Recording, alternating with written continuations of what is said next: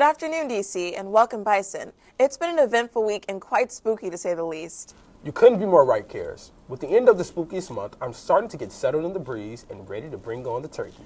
Okay, not too fast. The weather here has been really unpredictable.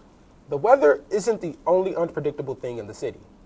I'm Kara Spender. And I'm Danila Wrightsell, and this is where you heard it all.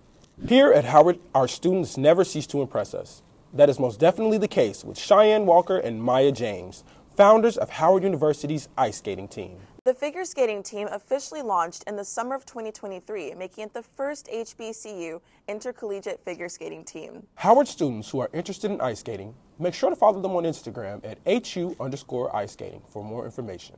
Last week, Karis had the opportunity to interview Ssanyu Lukoma, a freshman here at Howard who has published 2 children's books, Subi's Sunny Smile and Chi-Chi's Toothy Grin.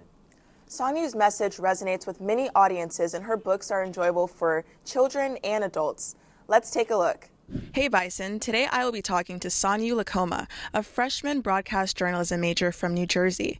She's an entrepreneur and an author here at Howard University, and we'll be talking about her upcoming book.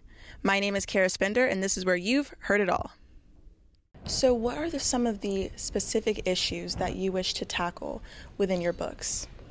So the first one, my children's book, Subi's Sunny Smile, specifically focuses on 3 main themes: dental hygiene, cultural appreciation, and anti-bullying. And then with Chi-Chi's Toothy Grin, which is my little second book, I'm so excited for it to release.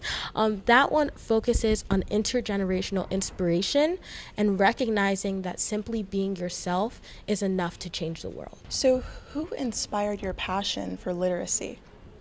Well, it all started when my mom decided that she was going to stock my bookshelves with as many books that feature strong Black women as possible. So my mom, she saw how much I love to read, and she gave me those stories that featured women who looked like me so that I would grow up being edified and grow up seeing women doing amazing things that I would eventually do in the future. And that's when I recognized the power of books and the power of literacy. So seeing that your love for literacy began in your childhood, why did you choose in particular to do children's books and not any other age group? So most children's books have a moral of the story, and I wanted the morals of my story to be inspiring and uplifting to people who looked like me. So I decided to write a children's book because I recognize that inspiration starts very young.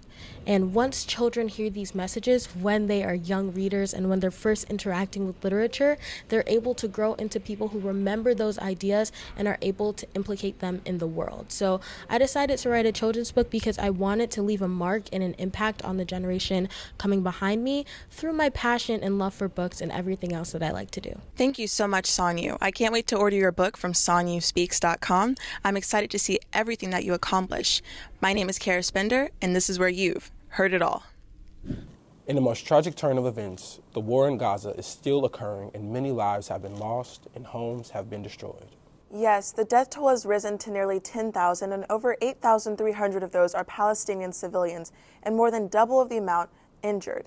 President Biden, in support of Israel, plans to provide $100 million to help work towards an end to this devastating conflict.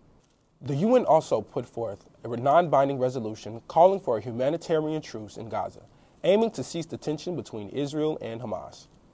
They asked everyone involved, including third-party states, to try and de-escalate the situation so that Israelis and Palestinians can live together peacefully. Well, all good things must come to an end, including this episode. Thank you for watching Heard It All during the spookiest season of the year. Please like, subscribe, and comment to let us know how you feel.